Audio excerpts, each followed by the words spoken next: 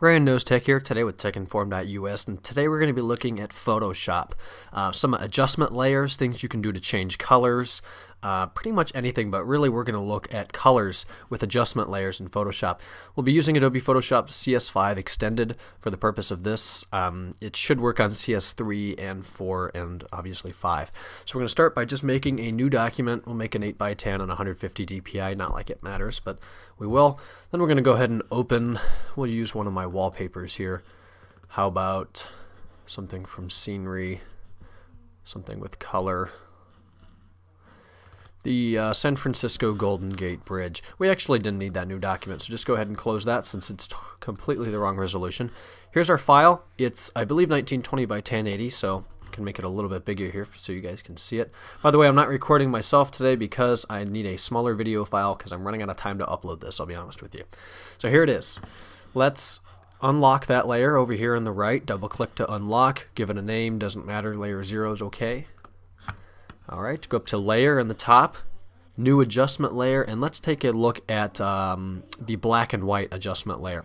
So click on that, and you can name that whatever you want. I'm just going to leave it default, black and white 1. And then if you check that box underneath it, it'll make only the selected layer you were on when you just did this new adjustment layer have the effect that the adjustment layer is going to have. If you don't do that, then any layer underneath the adjustment layer will follow that effect, which you might want and which you might not want if you only want to adjust one element within your design. So we're just going to check this for now in case we put anything else in. 100% opacity, meaning it's going to 100% affect the whole thing. If you wanted it to maybe only be half there and not have a night or day effect, then you could obviously change that opacity. And then there's different modes here. I recommend normal because anything else is just going to look odd, and you should be familiar with it if you're not going to do normal. So we'll click OK, and there it is. All it did was change that from black to white. So you can turn that layer on and off like that, bring your color back in. You can do more adjustments with this stuff if you wanted to. Your red colors, there is red and black. Black is all the colors. Your yellows are still here. You can adjust that. I mean, look at the foreground change as the yellows adjusted. And then our greens are really going to change some of the water there, a little bit into the foreground. Cayennes, mostly in the sky. Blues, a lot more in the sky. And then magenta is going to have a pretty big effect on our bridge since that was originally red.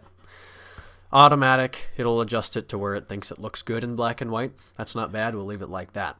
So that would be a black and white adjustment layer. Of course, as I said before, we can preview it with and without it, and then click the delete key, it eliminates that new layer. So back up to Layer, New Adjustment Layer, Hue/Saturation. Go ahead and check that box again, 100% opacity.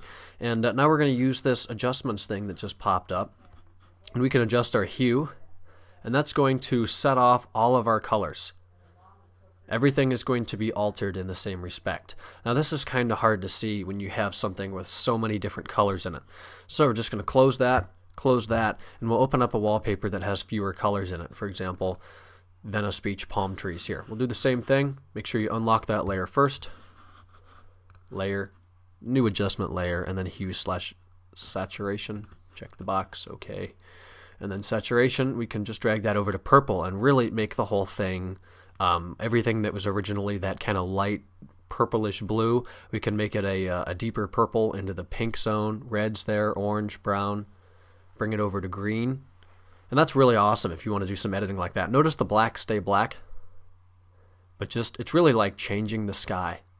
You can play God here for a little bit. Saturation, I think that's pretty straightforward. It doesn't do a whole lot on the lower scale there, but more you bring it up, the stronger that color is going to be. And then your lightness, that's pretty self-explanatory as well. Really great editing here, much better than Aperture or iPhoto. And then just like before, we can drag that layer down here, which is just going to have no effect because there's nothing below it. Drag it back up, and then it will affect what's below it. Turn it off, turn it on, get rid of it.